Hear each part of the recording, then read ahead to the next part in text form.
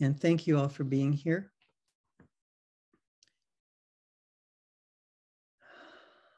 My name is Musho.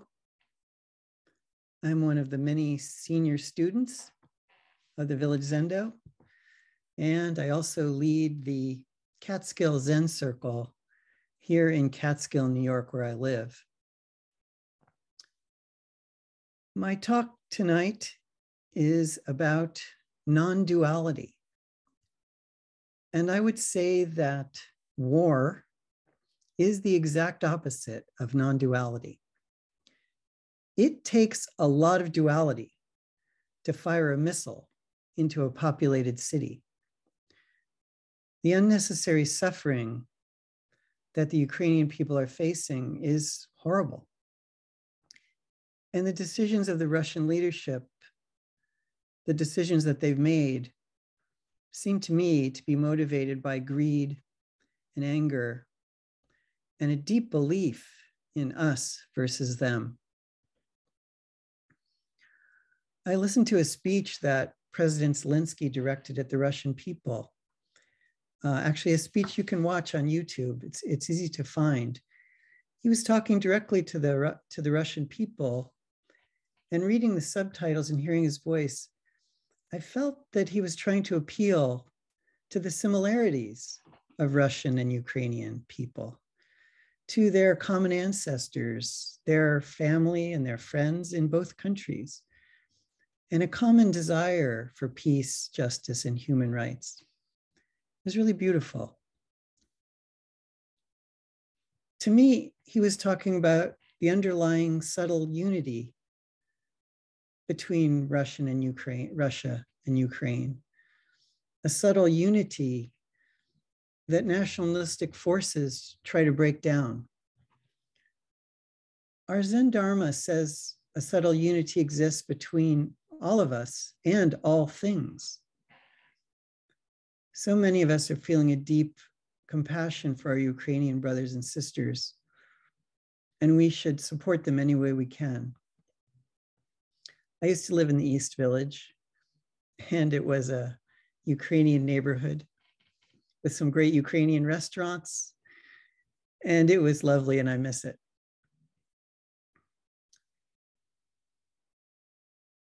Our Zen practice is also asking us to feel a deep compassion for the Russian leadership as well, a compassion for their anger and their complete separation from the subtle unity that pervades everywhere. It's a lot harder to do, to look at their side and feel non-separation from them. Meditation is the place where we can experience non-duality. And my way of seeing it is that non-duality is simply the process of getting it together. I live here in the small town of Catskill. It's about 2.5 hours from New York City. It sits on the banks of the Hudson River. And running through our town is a creek. And where the creek comes through the town and meets the Hudson River, it's more of a river than a creek. It's quite wide. And almost every morning I walk my dog down there. I walk my dog down there to look at the creek. And last week, or actually a couple of weeks ago now, the creek was heaped with chunks of gray ice. And it was a chaotic mess of shards and upended slabs with broken branches and tree stumps. It was really pretty incredible. And as I stood there pondering the creek in a form that I've never seen, wondering how those ice chunks got there and how they got broken and the whole thing, I got a little lost in that. And as I stood there, suddenly the wind blew and I could feel the icy cold going right through my jacket. At that moment, there was really no separation between me and the winter. When I got to our meditation group that morning and I sat down and thought about it, I thought about the feeling of the icy wind. It wasn't imaginary. And although I didn't like it, it was winter just being winter.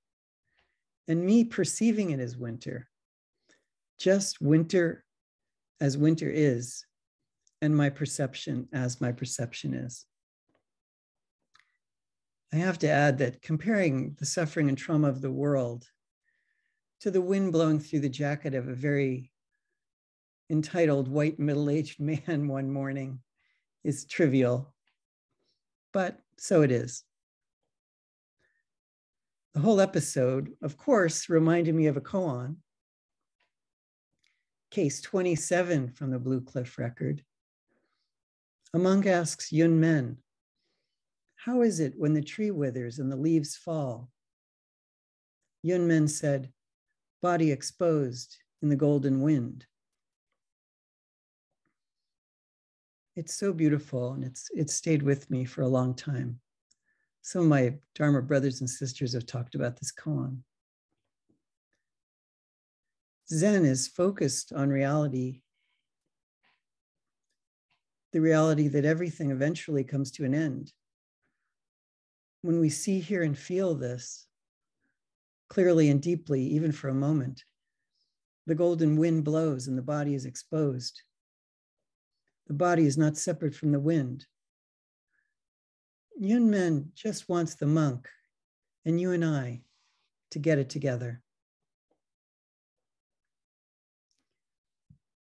I love the question of the monk.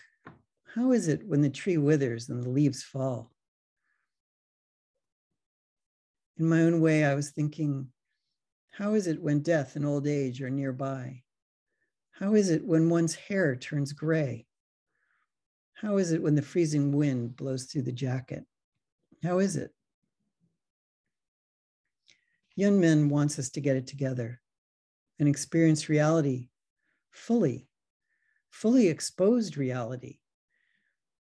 It's harsh, but also beautiful. And I think that's why he calls the wind golden. How beautiful and harsh to experience reality. I'm pondering the icy river, and suddenly I notice the wind blowing through my jacket. How is it? I have a body. I'm here and I'm alive. I'm cold and I can feel it. Yun Men wants us to feel the wind at least once, or every time it blows, or all the time. He wants us to realize we're not separate from the withered tree. He wants us to get it together.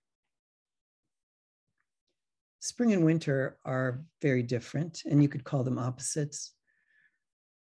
But I think what our practice is asking us is to realize our experience of spring and winter and how we are related and connected to spring and winter, and related and connected to everything without exception. Buddhism teaches the wonderful concept of non-duality. It's a wide, profound topic of study with many books, essays, and teachings by brilliant people.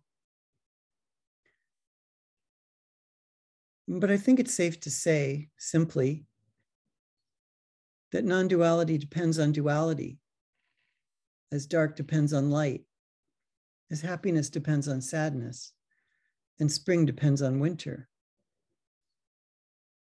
Form depends on emptiness, and emptiness depends on form. You can't have one of these things without the other.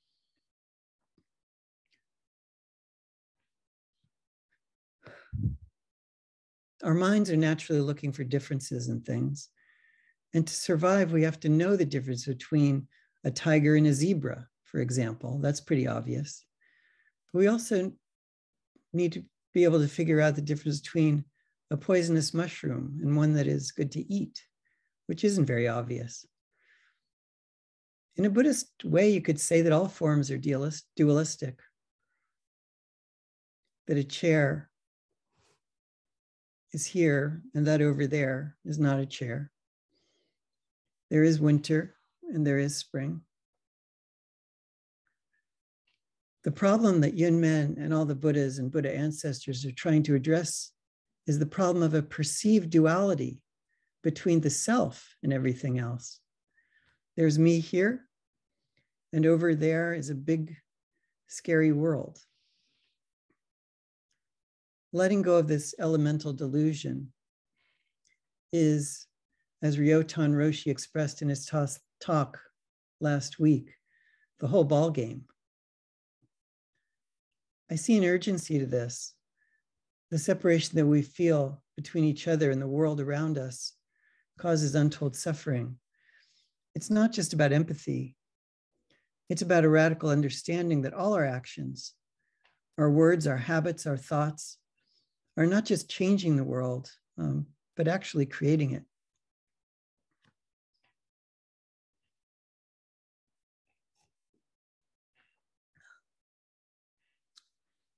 There is an old cartoon, probably from the New Yorker magazine, that you've probably all seen, where a Buddhist monk is buying a hot dog at a stand and says to the vendor, "Make me one with everything." It's still kind of funny. Anyway, I like it, and I think it's funny because it breaks the seriousness of spiritual pursuits, but it also contains a bit of longing that maybe we all want to somehow understand this and be one with everything. For Zen practitioners, this cartoon is probably ironic on another level, because after years of meditation and studying the teachings, we still have to struggle every day to become one. If only our teachers could instantly make us one with everything. It's not that they're not trying. Thank you, teachers. I think Yun Men would have liked this cartoon, because what could be more non-dualistic than a hot dog loaded with ketchup and mustard and onions and pickles, eaten while standing on the street in the middle of the busy city? What could possibly be more real than that? In another koan, Yun Men is back in case 77, and he says, well, a monk asks Yun Men, what is talk that goes beyond Buddhas and patriarchs? Yun Men said, cake. Maybe if he lived now, he might have said hot dog. The hot dog is real. The wind blowing through the jacket is real. What happened in the market in Wuhan, China is real. Floods, fires, and storms caused by climate change are real. The anger of truck drivers in Canada, the Russian tanks rolling into Ukraine. We are all part of this reality. Everyone is involved and no one is separate. We are involved and we're responsible for the reality around us, the suffering and the beauty. There just isn't any separation. When the monk asked, what is talk that goes beyond Buddhas and patriarchs? There are many dualities in his question. What is talk? And what is beyond talk? What is Buddhas and patriarchs? And what is beyond Buddhas and patriarchs? And he doesn't even mention matriarchs. What about what's beyond matriarchs? There's so many different things. I think this is why Yun Men answers cake. He's trying to give the monk a chance to get it together. According to the biographical information in the Blue Cliff Record, in the end of the book, there's a lot of great stuff if you're working on that book. It says that Yun Men died in the year 949. I've done the math on this. That's 1,072 years ago. And I feel like we don't seem to be listening. We either endlessly ignore that the golden wind blows and the body is exposed, or we're so endlessly terrified that the tree withers and the leaves fall. There's so much needless suffering from all this, panic and denial. pretending and hoping. Yunmen may be dead, but his words are still sitting in the middle of it all, his body exposed by the golden wind.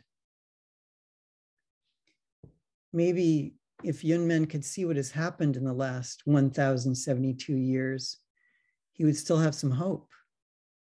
Why? Because look, here we are, students and teachers of Zen, sitting in the middle of the golden wind, sitting together, striving to get it together, taking time to look at the nature of our thoughts and becoming one with our feelings and our interconnectedness with each other. It's beautiful. In Zen temples, there's a monitor seat, and the monitor watches over the meditators to ensure their well-being.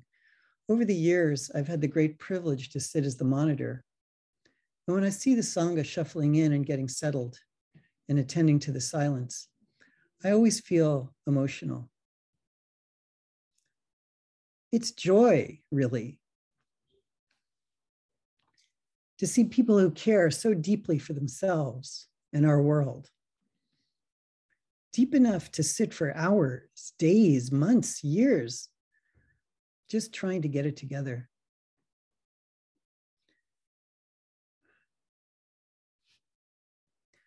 The Village Zendo's annual Shuso Hosen ceremony will happen in a few weeks. If you don't know about it, it's a ritual where a dedicated Sangha member becomes a senior student. Congratulations to Michael Hongo Brooks. I see you out there, Hongo, somewhere. Thank you for your practice. What a great guy and a great leader of our group.